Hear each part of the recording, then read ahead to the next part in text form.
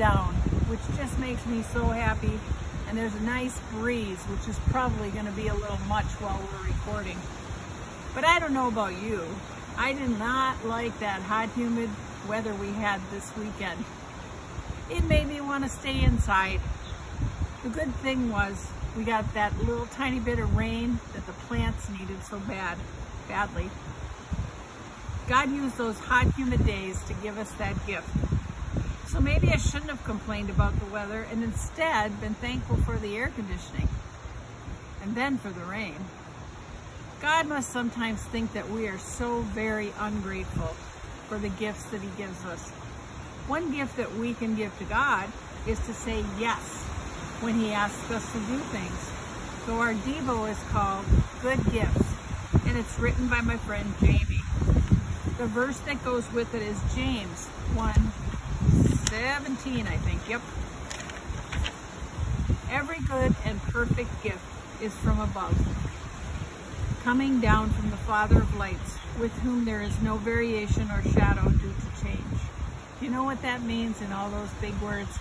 It means that every good and perfect gift that we get, every gift that we get comes from God, and that God doesn't change.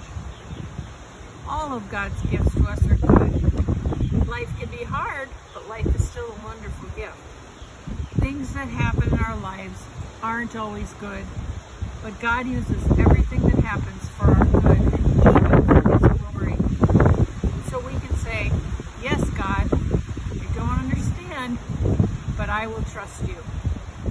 Sometimes when something new happens, it may seem like it's going to be a bad thing or something we're not going to like, but sometimes it turns out to be super good. For example, maybe you didn't even like coming to Celebration Place at first. The kids were new, the teachers were new, you weren't sure what was going to happen, and you might have felt a little weird inside. But now you love going and you don't want to miss. We can't always tell at first, but we can always trust that God knows and can handle what is going on in our lives. God is in control, whether things are good or bad. Because we know this, we can always say yes to God and his plan. Let's pray. Father, thank you for my life. Thank you for giving me so many good things. Please help me to seek you and to trust you, because I don't always know what's best, but you do. You are an amazing gift. In Jesus' name, amen. This Devo also makes me think about what we've all been going through with this coronavirus thing. It's made for a really different summer for all of us. For us, we like to go on road trips, but we felt like the situation was too crazy and out of control, so we didn't go. Sometimes it feels like life just keeps on changing, really fast even.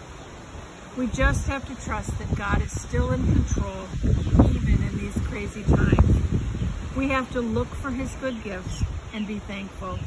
We have to be brave and say yes to the things that he wants us to do. So your challenge for the week is to think of one crazy thing that we all have had to do or not do because of the coronavirus. Then think of how something good has happened even in this craziness. Saying yes to God is often uncomfortable. That's a pretty normal reaction to change. And he knows just how you feel about things, so don't be afraid to talk to him about it. Speaking of change, if things go right, we will be meeting together in person next Monday night. I am so excited. You will need to wear a mask, and we will not be able to share our toys and materials. That doesn't mean we won't have them, we just can't share them. We will need to sit 6 feet apart from one another.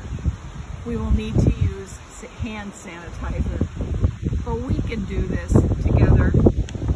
I've gotten a couple of new masks.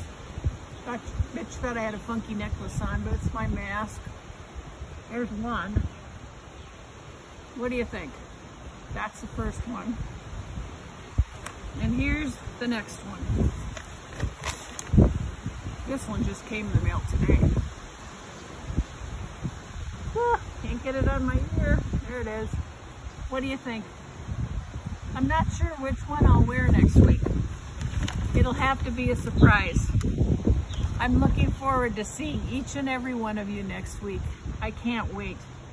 I wonder what your masks will look like. Guess I'll have to wait and see. See you next week. Love you. Bye-bye.